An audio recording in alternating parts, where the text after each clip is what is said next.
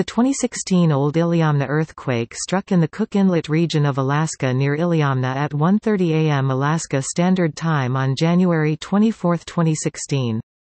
The quake was centered approximately 162 miles (261 kilometers) from Anchorage, and 65 miles (105 kilometers) from Homer. The earthquake registered 7.1, and was felt across a wide area of south-central Alaska, the Kenai Peninsula and as far away as Juneau, roughly 700 miles 1,100 kilometers southeast of the epicenter. Moderate to heavy damage to homes, roads and businesses was experienced over a wide area.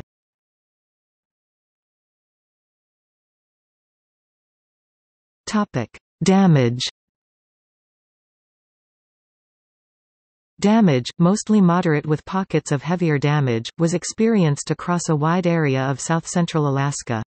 On the Kenai Peninsula, 4 homes were destroyed in Kenai due to gas leak-related fires. Businesses had damage to merchandise, and the Californsky Beach Road was heavily damaged. There were also power outages in Homer, as well as moderate property damage. There was a voluntary evacuation of the Homer Spit. In Anchorage, there were power outages reported in several areas, affecting over 5,000 customers. There were also numerous gas leaks and water line breaks. There was damage reported across the city to residents' personal effects in homes, as well as to business merchandise. Rows of shelving at a True Value hardware store collapsed, damaging the merchandise. A bridge connecting downtown Anchorage with the Government Hill neighborhood was evacuated and closed after cracks were discovered on the span.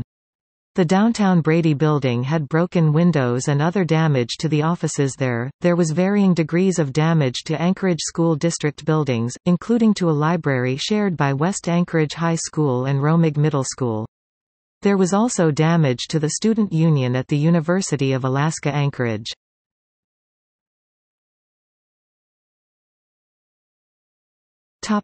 See also: List of earthquakes in 2016, List of earthquakes in Alaska.